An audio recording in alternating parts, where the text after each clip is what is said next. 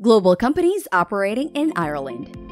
Ireland is the key gateway to Europe, the Middle East, Africa, and the U.S.A., making it the most attractive European business hub and an attractive location for the multinational workforce. The country is also a member of the European Union and falls under the Eurozone, which is the most stable currency in the world.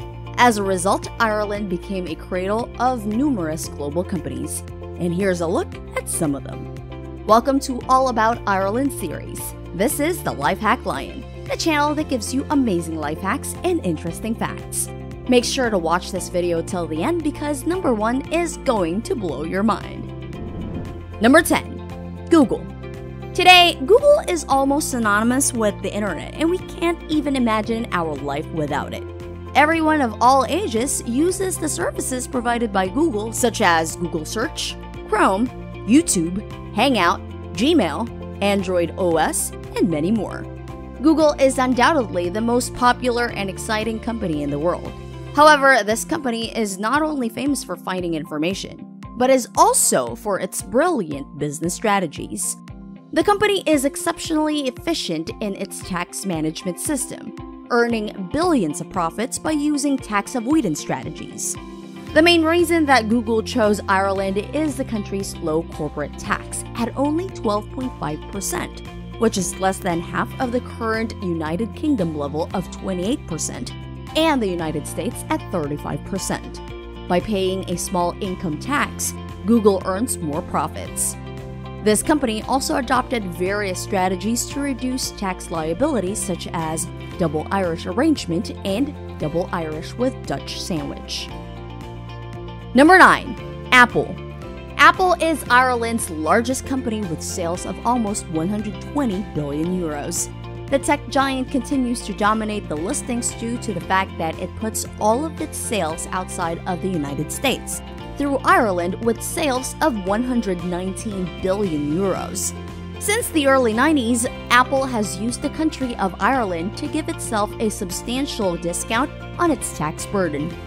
The company's relationship with Ireland began in 1981, when Apple opened a manufacturing plant in Hollyhill on the outskirts of Cork. The deal gave Apple access to the highest levels of power in the country, and a decade later, Apple leveraged its position as one of the area's biggest employers to further negotiate its tax rate down.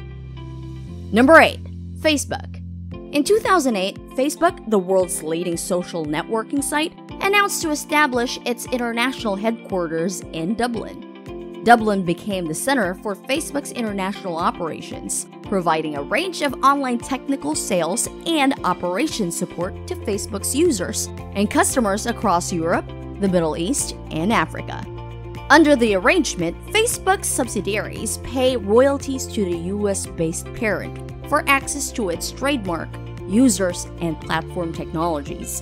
Ireland has lower corporate tax rates than the United States, so the move reduced the company's tax bill.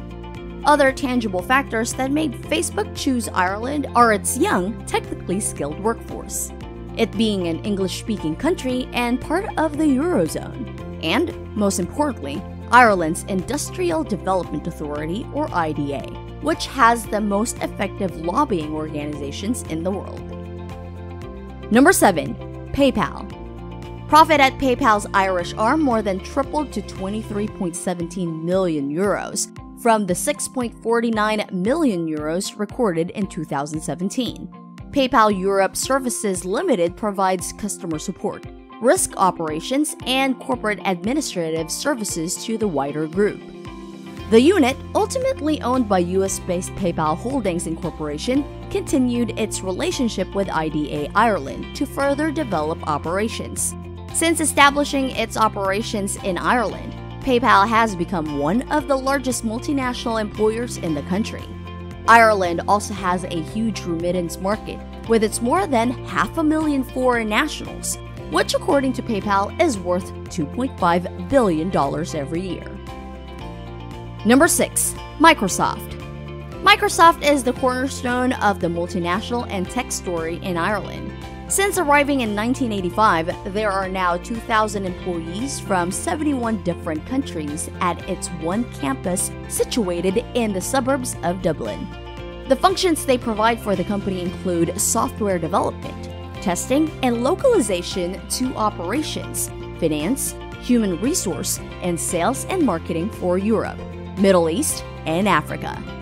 In February 2017, the software giant announced it was creating 600 inside sales jobs. With the company's job creations, Microsoft's managing director for Ireland, Catriona Hallahan, described their Dublin center as being core Microsoft. Number 5. Yahoo. For the past decade, Dublin has been a great home for Yahoo. With its talented international workforce, strong business environment, and sophisticated technology infrastructure. Yahoo opened its doors in Dublin in 2003, and what started as a small team has already grown into a multilingual and multicultural workforce today. The Dublin team provides world-class customer care, technical and operational support, and finance-related services for the entire EMEA region. Ireland is becoming the internet capital of Europe, with companies like Yahoo offering great opportunities to the passionate, highly skilled workforce. The government, through its Action Plan for Jobs, continues to make the changes to ensure Ireland remains competitive and a natural home for digital companies. Yahoo's growing footprint in Ireland is a welcome statement of its commitment to this country. Number 4. eBay. The Irish site was launched with a blaze of publicity, promising to change how Irish shoppers bought things online.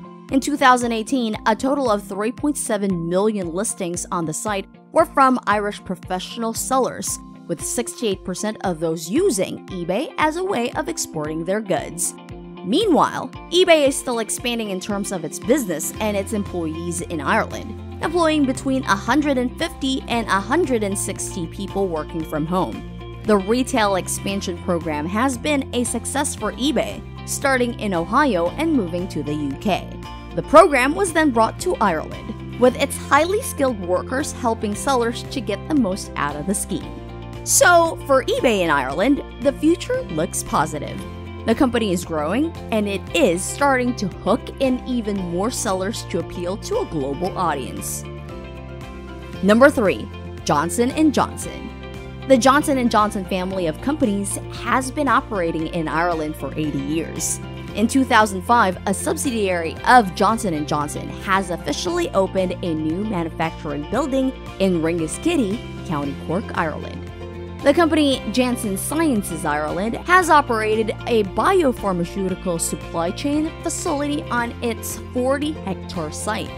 The expansion of the biomanufacturing site increases the company's production capacity and creates 200 new full-time jobs. Approximately 450 people were employed on site during the 2-year construction project. The state-of-the-art manufacturing extension has been built in the heart of Cork's life sciences hub. Although the company already had a significant presence in Ireland, the IDA Ireland had been instrumental in helping the corporation to decide upon Ringaskiddy as its new location.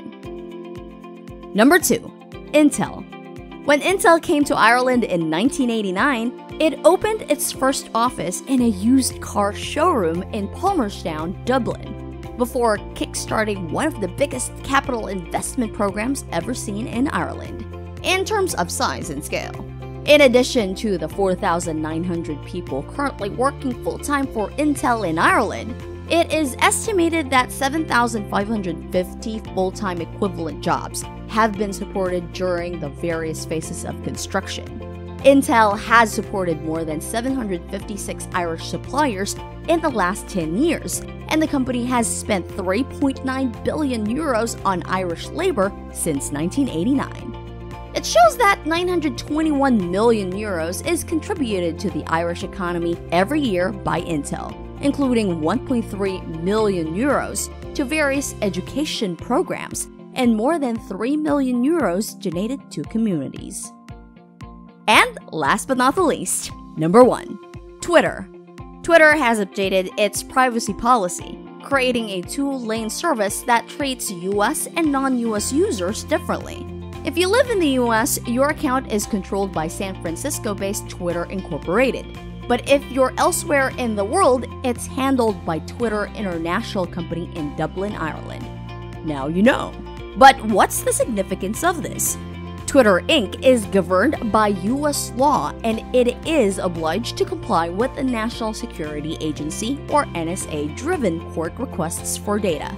Meanwhile, data stored in Ireland is not subject to the same obligation.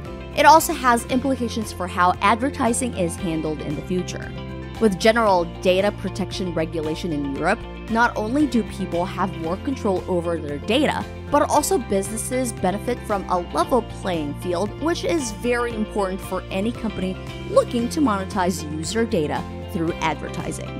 While data that is processed in Europe may be beyond the immediate reach of the NSA, the policy change could also be seen as a way of trying to sidestep future legislation, which may make it more difficult for US-based companies to share data about European users with advertisers. Do you know some other global companies in Ireland, or do you have any requests for our next video? Let us know in the comment section below.